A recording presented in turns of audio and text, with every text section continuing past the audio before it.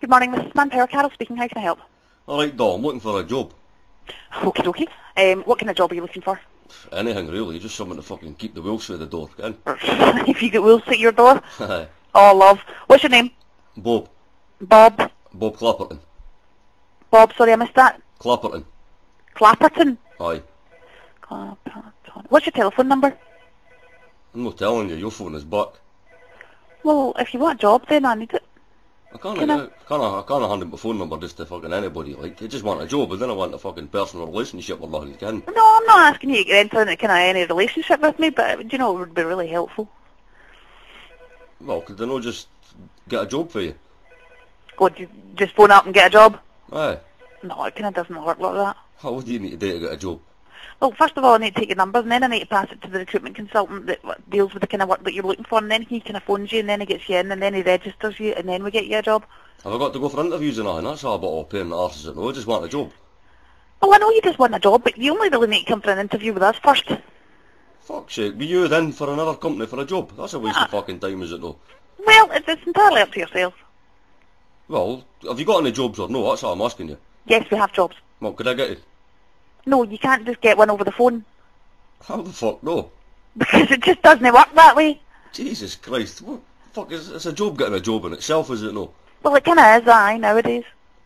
Well, hold on, I just want one. Fuck's sake, I'm not greedy. No, I know you're not greedy, and to get one or to get 10, you would still have to come up to the office and register with us. But I'd rather not do that. You don't know whether you'll do that? No, I'd rather not do that. Right, well, then we'd rather not give you the job, because then we can't give out jobs to people we haven't met and we haven't vetted and haven't referenced. What, do you do criminal record checks and that? No. Well, that's alright then, I'd be fucked if you'd done that, like. So are you coming in to see us or no? Are you going to give me your number or no? I can't give you my number, because your phone is back, that's what I've said, I just want a fucking job. Well, I can't give you a job without a number. Ah, fuck, I'll just carry on signing on then.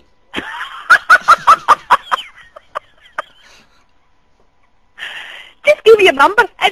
Honest to God, I'll not phone you back till we get... Tell you what, will I book you in just so that you can come up and register and then that's it? But I still will need your number.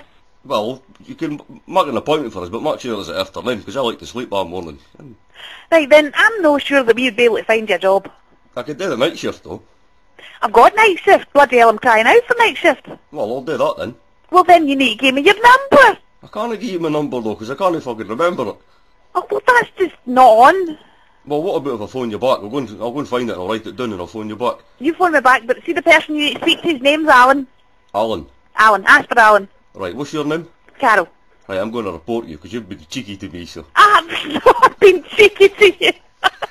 Okay, I'll phone back. I'll speak to Alan later on. But I'm not No giving him my bother. number either, so... You're not giving him your number? No. Then he'll not give you a job.